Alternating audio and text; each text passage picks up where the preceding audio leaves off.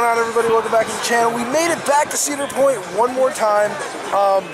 There's only 5 days left in the year, and we wanted to come and kind of check out and see where some of the houses are at, where everything else is. That's an interrupt. I just saw the Cedar Point hearse go that way. Oh, nice.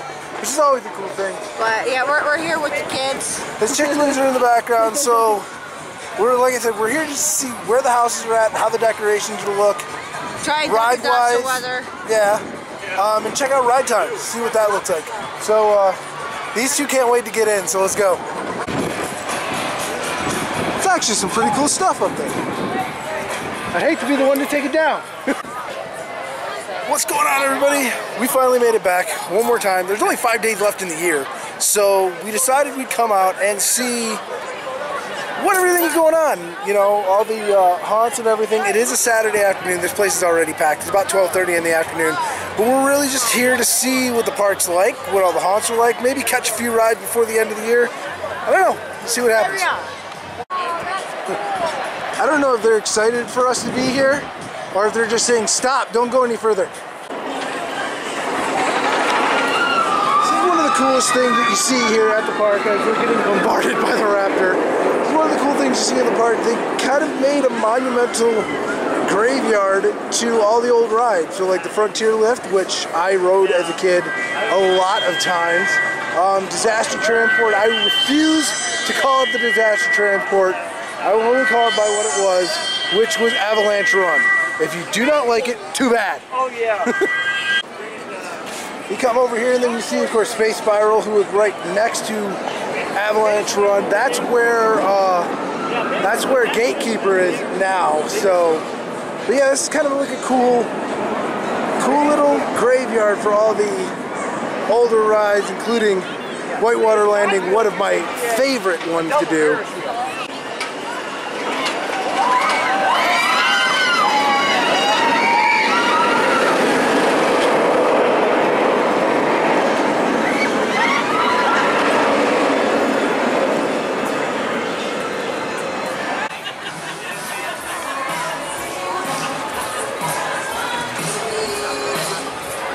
Did it just die? No, it didn't. Okay, there it goes. One of the most epic hangs out there. And then out of sight. So it's a ridiculously busy day today. A lot busier than I thought it was going to be. We're at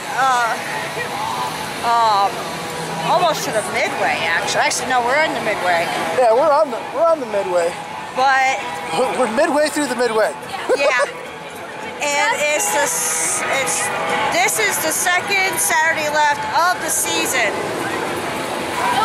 And with the forecast being the way it was, we thought, oh, it's not going to be busy. It's packed. Like, we parked out 38A. Yeah, so we parked out around the North 40, so. But with the forecast being the way it is today, a lot of things are not up and running. Top Thrill's not running. The Windseeker and the Skyride carts are not running because the wind is just too much. In fact, we just got a wind advisory for this particular area, so, and it looks ugly. Yeah, we'll see how things go. Like I said, this wasn't a long trip. We really came out to see how well things are on a Halloween weekend, where the haunts actually are, and try and get in a ride or two before the end of the year. Loose. So, we'll see how things go. But I think going back that way, we're heading back to the Frontier. This is one of the best pictures, especially, I'm sure they've used this a lot, when you can see literally what looks like Gemini all the way in the back, through the corkscrew and power tower and Top Thrill. And the ugly sky behind it. Yeah, there's some ugly sky behind it. There is no doubt. This is going to be a fun day. They also start doing a show here called Skeleton Crew. There you go. It's actually a pretty cool stage. I like how it looks. I like the effect on it. Very good job.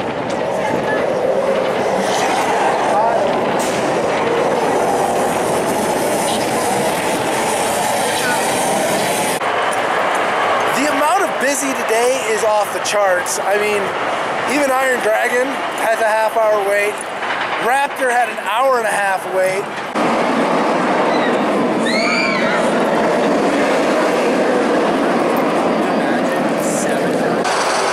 Okay, so Rougarou only 15 minutes. Not too surprising. Rougarou it's a good ride. Don't get me wrong, great ride ever since they switched it out to seats. But no surprise it's only a 15-minute drive, as I'm getting buzzed here in a second. Again, you just gotta love the sound of a coaster riding by. It's one of the coolest things. Now I'm pretty sure Millennium Force, when we go over to that one, is going to be a lot more, probably around the hour-and-a-half, 2 hours. So far, you got hour-and-a-half for Raptor, you've gotten a half hour for Iron Dragon, 15 minutes here, gonna look at probably an hour over at Millennium Force. So yeah, this would be a typical Saturday.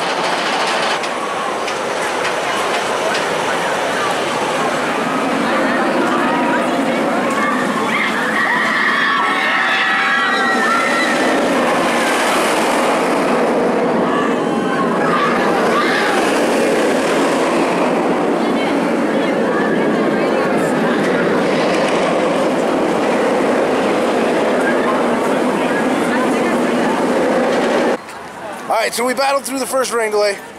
It's starting to sprinkle again. We're just trying to get to a bathroom. It is still packed. They just shut down some of the rides because of the rain. So obviously more is coming through. And we are in a packed section of the park. You wouldn't think it would be packed. But it's just how it is. It's going to be one of them days. We knew it would be. But this rain is going to more than likely clear out most of the park. I don't know. We'll see what happens. So I don't know if anybody does it or not, but if you guys collect press pennies, there's one right here, right outside of Millennium Force, and everybody else is huddled up under there. But yeah, the pressman, penny machine, and you get a Cedar Point one. They got Millennium Force, Rougarou, and then there's Top Thrill Dragster. It's 51 cents, but that's not bad. Take a look at how things were out there. I have been here through rain. I have been here through thunder. I have been here through power outages. We've been here through power outage, which we'll actually link that video up in the corner, wherever, somewhere. But I've never been here when ice fell from the sky. Wapple, which is the little ice pellets that fall. Yeah, it's like hail, but it's not hail. It's something totally different. So that was a new experience. I guess anywhere you come. Oh, big guy socket. I gotta lower my ponytail. Yeah, it's gonna be one of them days. It's gonna be one of them days, but right now you can kind of see that the weather is already starting to thin people out. Millennium Force only said 45 minutes, but I'm pretty sure that was because of the weather. I want to say that one was longer, so I don't know. It goes back to running up. I have a feeling that a lot of it has to do with, I think there might have been a lightning area. Possibility. Possibility. You guys remember in the last video that we did, we showed off this. They've obviously added some stuff, some tombstones, some other things. They got the coffin closed up right now, but they've added a few other little niches and touches. This is, of course, again backed by Millennium Force, which is still waiting to get back in gear, but you can kind of see the skies as to how it is. This is how the day is going to go now.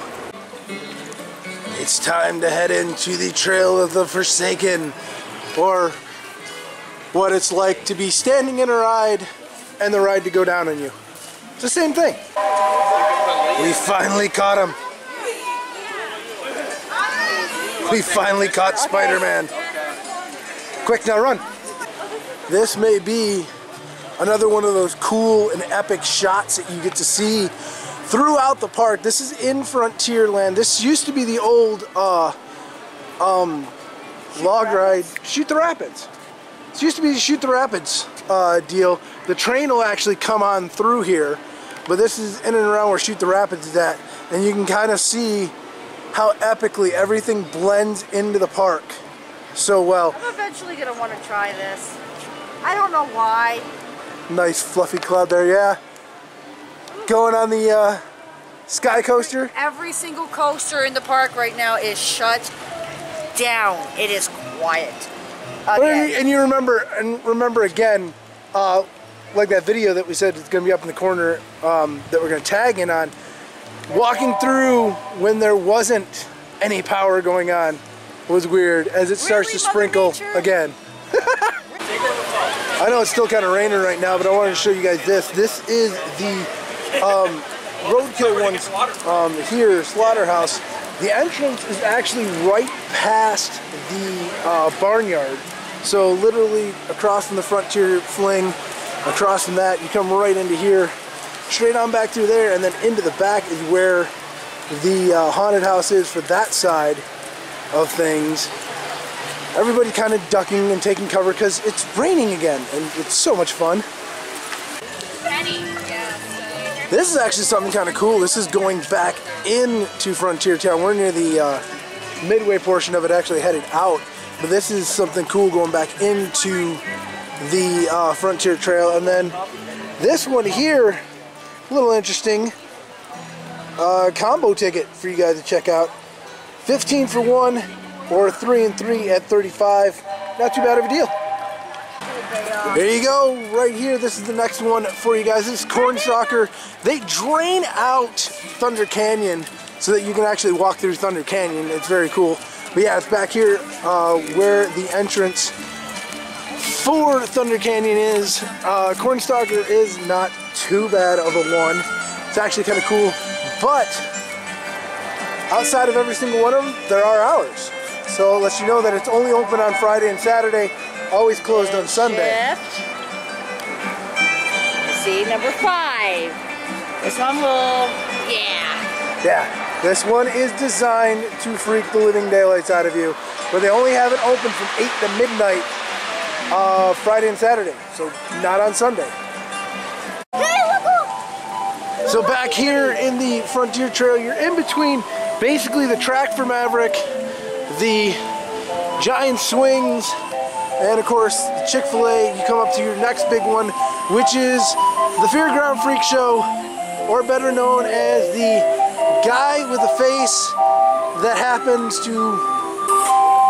I'm pretty sure this is the same face that's made by people standing in line for over an hour, and the ride goes down. So yeah, here's another one of the signs. Again, this one is actually open all weekend. Sunday goes from 3 to 8. Friday, Saturday is 8 to midnight, 6 to midnight. So yeah, 6 to midnight. And this one also goes to 5, a pretty high fear factor on it. So something else to kind of keep an eye on. Always has a long queue because this is again another one of those ones where a lot of people like coming to. It's the 147th Frontier Town Harvest Fear. It's a time to sow and a time to reap, and you guys should know what that means. It's also where they have a lot of the cool games that they do. And it's not really games, it's just, you know, the props that they kind of set up, which we showed you guys these earlier, but these are actually up and going. So like there's Racco Rats here. We got all those ones. You have a very bad joke or a singing beaver. Ah! We'll put anybody on camera if you want to be. I don't think anybody wants cat kisses. Ah, Mine Ride, you're such a cool little ride. We love you to death. But right now it seems like you're not moving. The Wheel of Misfortune, i.e. what happened when the Detroit Lions take the field. So this right here leads back in as you go toward Steel Vengeance and Maverick. Back there is also where the Pirate Stairhouse is. It's really packed back there, so it's kind of hard for us to record. The wind now and some rain is starting to kick in. Alright, so we've made it back here into the Camp Snoopy thing. The kids are with us today, so That's the reason why we're kind of just roaming the park. But this is kind of what I wanted to do. I wanted to show off where all the haunts were and whatnot, but I'm beginning to see that the more this day goes on, the more packed this is becoming. So it's actually pretty cool. We are going to cut this a little bit shorter than we wanted to because that was cool. We get a Millennium Force drive-by there. In about an hour, there's a line that is cutting through Michigan that's going to cut through Cedar Point, and the temps are going to drop from around the mid-50s or so down around the 40s. So I don't know how well that's going to do on things, but we're definitely going to make sure that we are out of town before that cuts through. But I will say, you know, overall, on a day like this, Halloween weekends are always going to be packed. You know, you would think a day where there was supposed to be rain and whatnot coming through, you thought it would be less. Guess not. Guess we were wrong. So we got a few other haunts and whatnot that we want to show off, and that'll be it. So let's go see what else we can find though. I think there's still a few good things left to see. I'm not sure what this really weird thing called sunlight is, but it decided to just show up for probably all of like 10 seconds. Oh, there is blue sky. It won't last long. Check out what's in the distance. It's coming. Another cool thing here inside of Camp Snoopy is, of course, the theater. They only typically do 2 shows, but it's right here, right when you come in to the entrance. Over here by Gemini. Psychiatric help. Perfect for people we know. There's a few. Yeah. You want french fries? Let's get it! Yeah! Oh, put your hands in your pocket.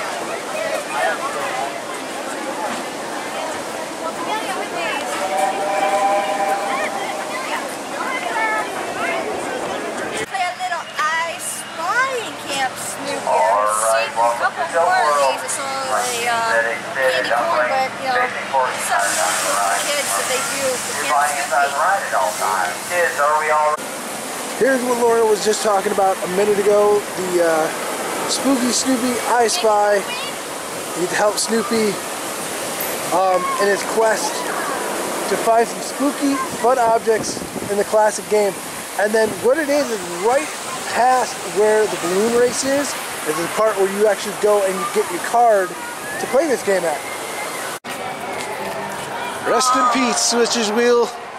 You were such a fun ride, but as you can see, construction walls are up as Magnum starts making its way up. But, yep, construction walls are up.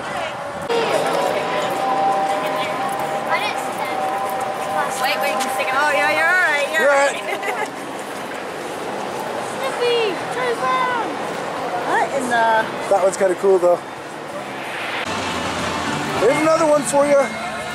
Go out on the bayou. It has been one of the longest ones at Cedar Point. Again, another rating of 5. I believe this one is open all weekend, but it is one of the ones that has been here the longest. Usually has a pretty queue. You move through it very fast though. I will say that. You can move through it very fast. That is though a very cool setup. And this is right across from Power Tower. As you can see right there, just along the walkway alongside of Corkscrew and whatnot. That's where Blood on the Bayou rocks.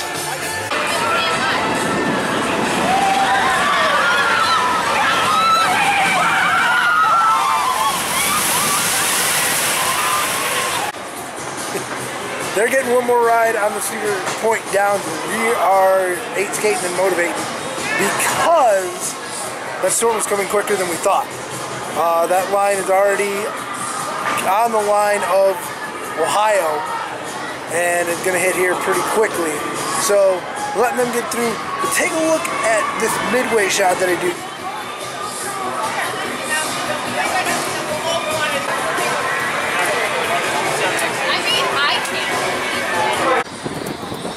Alright, so that's it. We've been here for a few hours.